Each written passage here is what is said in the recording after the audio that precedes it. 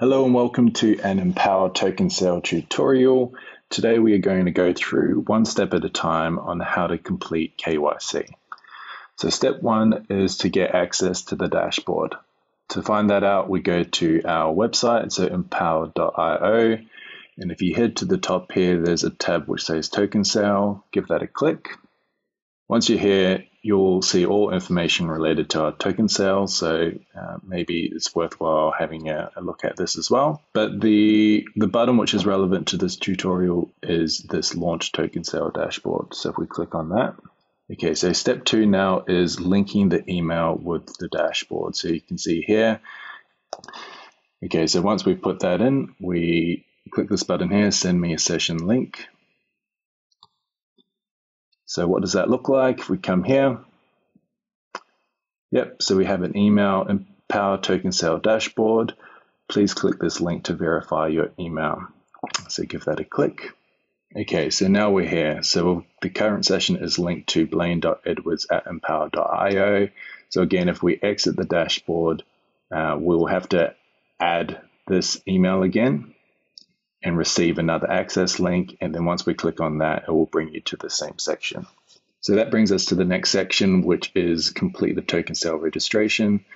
So as you can see here, there are three sections: founding community, terms and conditions, and identity verification, KYC. So what we'll do is we'll work through from the top to the bottom, first beginning with founding community. So we expand that section. So if you own a founding community NFT and would like us to use it to receive priority access to the Empowa Token Sale, you will need to link a Cardano wallet containing your founding community NFT to the token sale dashboard. So it's important to note here that this is relevant to the people that have a founding community NFT. I want to quickly emphasize, if you don't have a founding community NFT, then all you have to do is click no. So just again, if you don't have a founding community NFT, you don't have to link any wallet. All you have to do is click no. And as you can see here, that will now turn this icon into a tick. So if this is you and you don't have a founding community NFT, you would then move on to the next step. But for the sake of this, considering a few of you may have a founding community NFT, what I'll do is just go through and link that just so that we can see quickly what that process would look like. So if you have a founding community NFT, then I imagine you have that stored in a Cardano wallet somewhere, whether it's a Yoroi, CC Vault, Nami wallet, whatever it is. And again, what you're doing to link your wallet with your NFT to the dashboard, you need to send 1 ADA to this payment address. So click that payment address, go to your wallet, make sure that this wallet that you're sending 1 ADA from is the wallet with your NFT in it. Go to send. Click in the payment address up here and then send 1 ADA into your password. Click confirm. So I'll just wait for this. Okay, now you can see here that your wallet has been successfully linked, and for security reasons, your link wallet cannot be changed. And as you can see, the downward drop-down menu will change to a tick once you've completed. So now we can close that and go to the next one on the list, which is the terms and conditions. So what you do is open this to give that a read. I won't read that on here. That would be a very boring tutorial, but I'd recommend clicking on that and getting familiar with those T's and C's. If you're happy with it and you agree, click that and then submit. And again, the icon will change to a tick to show that you have completed that step.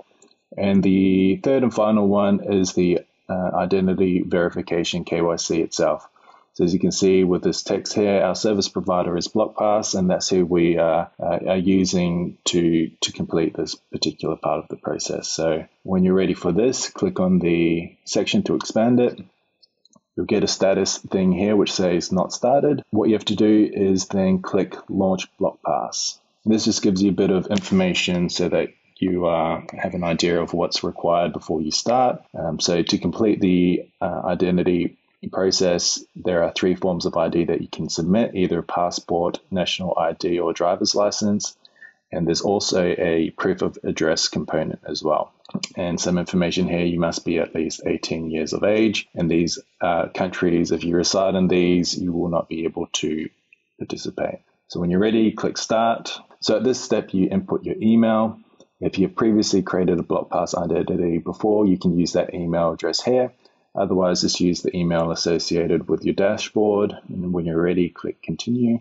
After you click that button, it will take you to either 2 pages. If you've created a BlockPass account before, it will bring you to this. So what I'll do is put in my password and click login. But if you haven't created a BlockPass account before, it will send you a magic link. Go to your email inbox, click on that link, and then it'll bring you to the BlockPass KYC process again. So once you sign in, it will bring you to this section. So for me, what I'll do is I'll click on my driver's license. It'll bring you to this screen, and you from here in the drop down, you'll select the country where your driver's license is from. For me, it's Australia. So let's click start. What you can either do is launch your camera. For me, I'm doing this process currently on the laptop. So if I want to use my laptop camera to take a photo of my driver's license, I'd click this button here. But that is probably going to be a bit clumsy. I'd prefer to take a photo on my phone. So what I'd do is try on another device, click this button, email me a link, and that will send you a link to the email that is associated with your dashboard. So from here, you'll open up the link in your email, click continue registration on your phone, and here you can continue it on your phone. So again, you click driver's license, the country that it's relevant to, click start, take photo, review the front side, use picture if you're happy. From there, you take a photo of the back, use picture if you're happy, and then they'll bring you to this page with all that information. If you're happy with that, click save. The next thing to do is take a picture. Take a picture. Ooh, my goodness. Use picture. Saved. So now what you'll do is take a proof of address. Okay, so from here you can click upload. And what you do is either take a photo of your document or upload a photo. So for me, I'll just take a photo. Yep, use picture if you're happy. Do keep. Type in your personal info. So once you're happy with that, you click register. So that brings you to this page, which shows that the process is complete. So what we do here is close and sign out. Because I used my phone to upload the documents, what I'll do is go back to my laptop. So when you go back to your token sale dashboard, as you can see, this session is linked to my email address. You come to identity verification and you'll see that the status is now changed to pending. As you can read here, please allow up to 2 days for review.